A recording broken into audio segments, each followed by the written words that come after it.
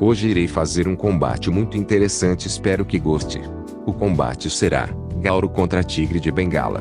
Espero que goste. O Gauro pesa entre 800 kg a 1.100 kg, e pode chegar a 1.500 kg em cativeiro. O Gauro possui chifres grandes que pode ser utilizado para o combate, podendo perfurar a pele. Além que o Gauro possui uma pele grossa, não é tão grossa como os búfalos, mas ainda assim é mais grossa em comparação ao tigre. Já o Tigre de Bengala pesa cerca de 200 kg, com máximas de 260 kg.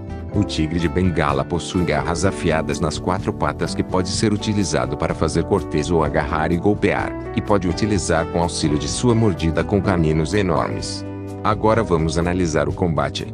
Essa pode ser uma luta disputada. Muitos já vão apostar de cara no tigre, afirmando que ele já matou gauros, mesmo machos e adultos. Porém o Gauro já matou tigres também.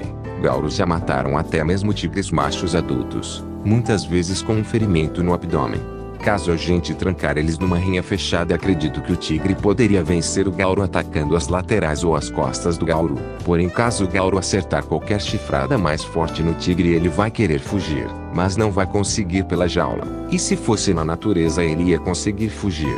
Mas cabe a observação que o tigre não vai enxergar o Gauro como uma presa numa luta frontal. Ele vai enxergar como uma luta. O tigre provavelmente ficaria na defensiva e talvez tentaria agarrar a cabeça do Gauro, mas não daria certo, onde nisso o Gauro ia dar várias chifradas no tigre, atacando o abdômen, onde o tigre poderia até morrer caso isso acontecer.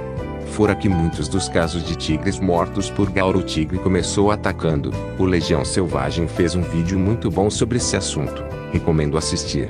Isso, e baseando também em outros casos de luta frontal entre felinos e bovinos, eu tendo a favorecer o Gauro nesse cenário. Então o Gauro venceria.